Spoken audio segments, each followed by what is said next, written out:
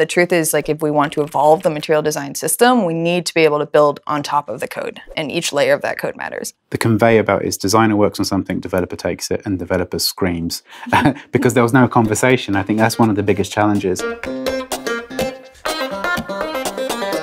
One of the challenges in the beginning of material on the web was there's so many different implementations and getting the single source of truth. So you had Angular material, you had Polymer, you had MDL. How have you found solving that single source of truth? Yeah, originally we had a unique team of developers in both Angular and Polymer and all these other web frameworks sort of building their own implementations of material design. But we found that we couldn't keep that going at scale. Like, we were iterating on the material design system so quickly, and we couldn't keep a single source of truth with these other component libraries.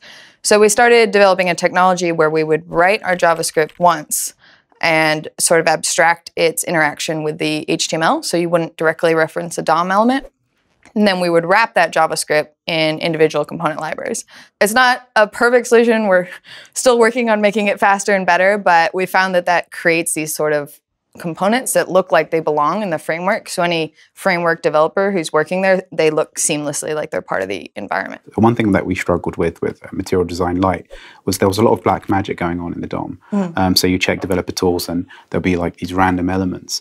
And that was like an opinionated decision. So, I mean, how do you go about developing a new framework where you have to have an opinion? There has to be like, this is the baseline of what we're doing, without impeding on like what the developer just wants to do. They just want this component to work, or this widget or whatever. Yeah.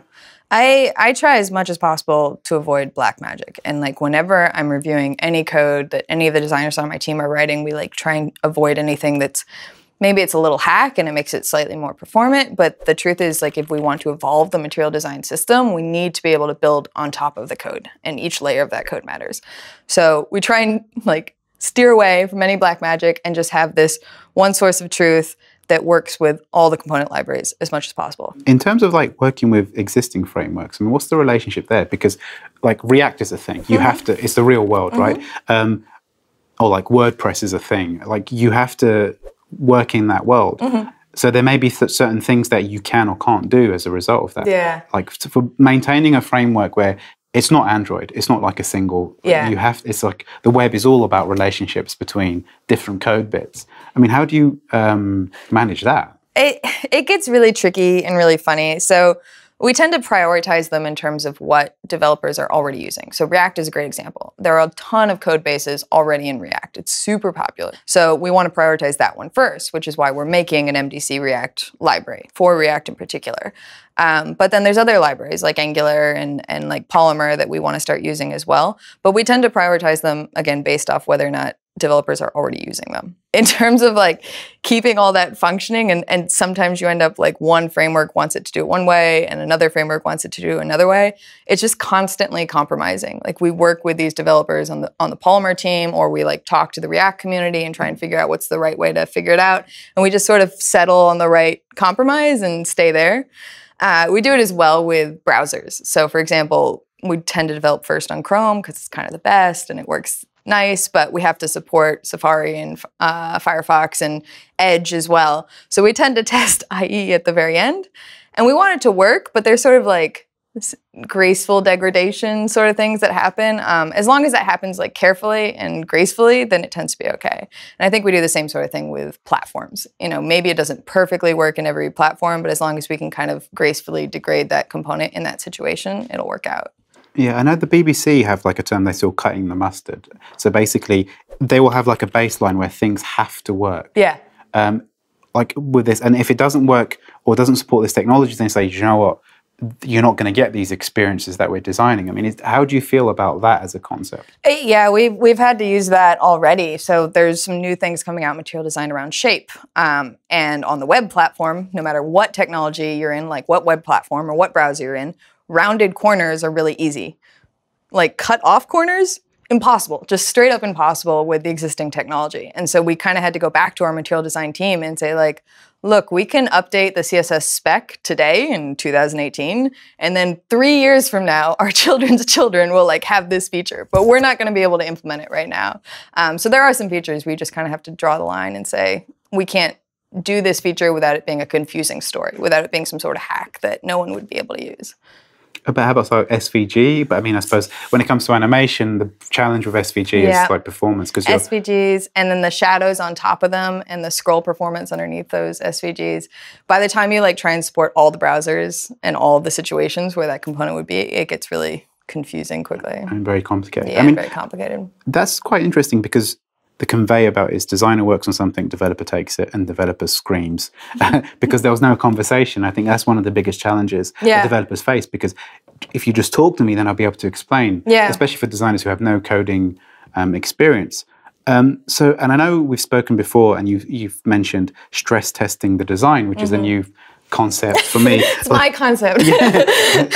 How does that work where you're stress testing the design? I mean, I think there's a limitation in designer tools that make them want to force everything to sort of this pixel perfect mock. And that's gorgeous. It creates some gorgeous assets, but it doesn't always work in a real world application.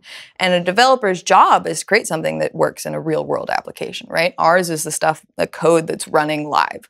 And so many problems come from a design being pixel perfect for like one language, one screen width, one set of content. And when you go to build that, you can build sort of a dummy site quickly, but once you start populating it with real content, all these problems come up. And I think most designers, if you go and talk to them and say like, hey, I have this problem, they'll help you. They'll like show you how to change the design and tweak it in this situation. Like they're very receptive to that feedback. They want to make their designs better.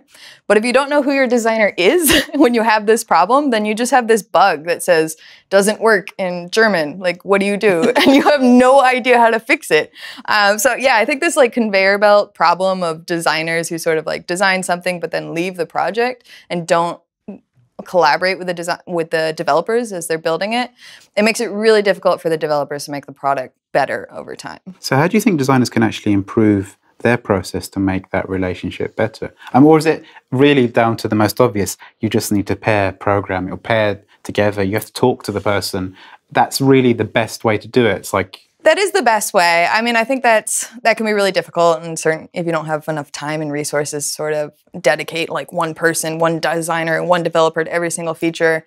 I think there's ways in the middle to do it. So for one, make sure that you know each other's names. Like if you're remote, make sure you know how to deploy your code somewhere to staging so your designer can work with it, and make sure your designer has a way to send you like iterations on mocks. Another sort of quick and obvious thing I think for designers is to internationalize. The moment you like take all the text from your mock, put it in Google Translate, put it back in the mock, and see what looks horrible. German. Like, yeah, German, like, or even like CJK languages, just pick a language. It doesn't matter if you translate it right. Just like do that first step, because you're gonna run into all the width and height problems that a developer will run into live. And I think it's good for designers, right? It helps you make your product better to like get feedback about what sort of languages do I need to support. And that's especially important in like user-generated apps where the content could be 10 pages or it could be 2 lines. Yeah. It's not like you always get the mock where it's like, the name, the avatar name is perfect. Like, yeah, but what if the name's like, you know, four words long? Yeah. Is there anything else that they can do like to stress test it? Or is it just really... Internationalization is a big one. I think different screen widths, at least if you're on web, is helpful as well. Like making sure that the obvious breakpoints work, but also sort of smaller ones or bigger ones. But yeah, it just comes back to like be there when your developer runs into a real problem and help them fix that problem. I think most developers want to fix problems. They want to like code that out. They just want to like get on their headphones and like get the code out that'll fix the problem, but they don't know how to redesign the site, right? Yeah. We're not gonna, if you make a developer guess how to design a site, we're gonna guess really poorly. So you need to help us as designers.